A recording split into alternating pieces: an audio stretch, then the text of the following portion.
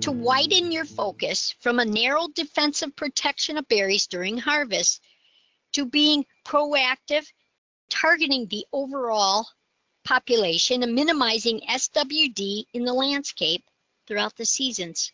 Let's begin with the winter season. Try to understand their behavior at different seasons. And an example here is looking at the winter. Leaves are dropping, light is reducing, temperatures are going down. In the Pacific Northwest, we're getting the precipitation. In Colorado, you may be getting snow. And post-harvest, you ask yourself, what are they doing? They're going into a diapause. They actually become this winter morph, very darkened body. When the temperatures are right, above, say, 48 degrees Fahrenheit, they start feeding and then return to the protected landscape. You'll find, in this case here, that this would be a prime time in the winter to identify where they're concentrated. And then they wake up in the spring, they're searching, feeding, still concentrated in that winter refuge.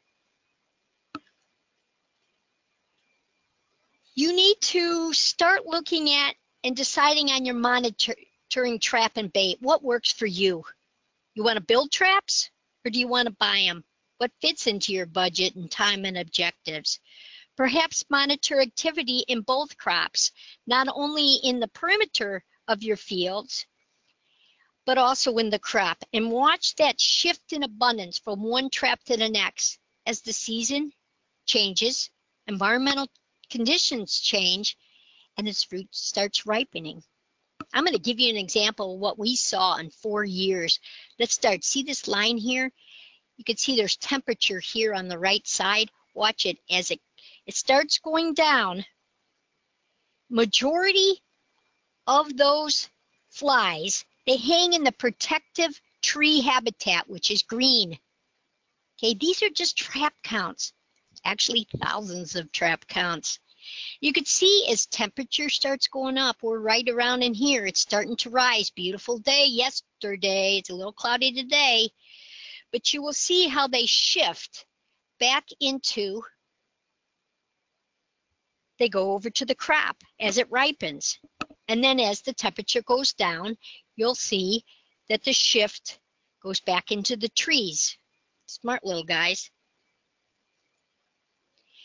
So we're trying to identify those points, at least in Corvallis and Albany, Benton, Lynn, Lane, of when they're in the trees and when they're in the crop, and trying to use and exploit that information.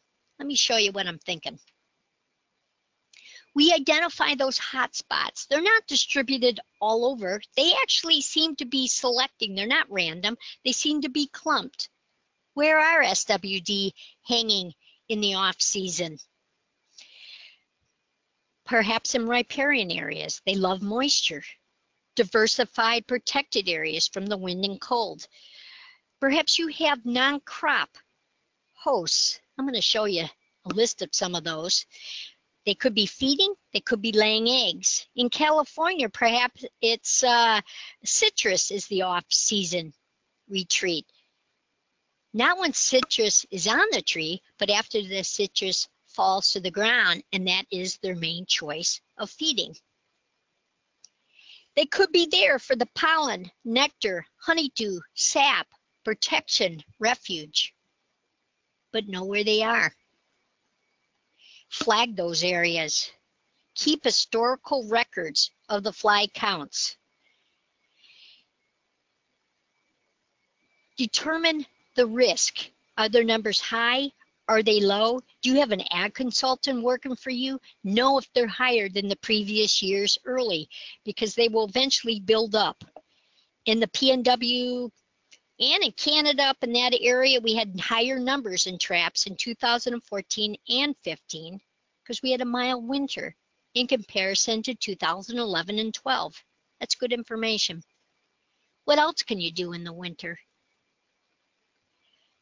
SWD, as I said earlier, loves moisture. As their name Drosophila implies, they're dew lovers. We get higher trap catch always in locations where there's high moisture or leaks. Discourage them by burying your irrigation tape and fixing these leaking lines. What about pruning? Open up the plant canopy. Remove those inside branches that can't be reached or picked. Opening up will expose berries to higher intensity of light and lower humidity that they desire. Trellis your plants. Give them support. Eliminate these excess canes and sprouts. They love hiding in there. They love that humidity. Increasing the air movement, decreasing humidity, decreasing the shade. They're not sunbaskers. They love the thickness of the shade. Removing that non-picked foliage. Clear the access for equipment because you have less food drop. I would recommend that they mow these rows. What about incorporating weed mats? Particularly in a blueberry system. You could see these black weed mats.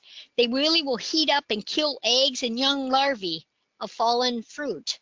Perhaps raking them, crushing them, aborting them, desiccating some of those unwanted berries. There was work done in the Walton lab that they estimated greater than 50% reductions just by putting in these weed mats, or figure out a means to clean up this fruit drop. More important, always strive for that good plant health and nutrition. With good plant and health nutrition and the proper amount of vitamins, you have fruit firmness. It's a fitness advantage and pest resistance. But unfortunately, after all that work, some will survive the winter and they'll escape the traps. If you enjoyed this webinar and support this kind of work, check out our website and consider supporting us for future such efforts.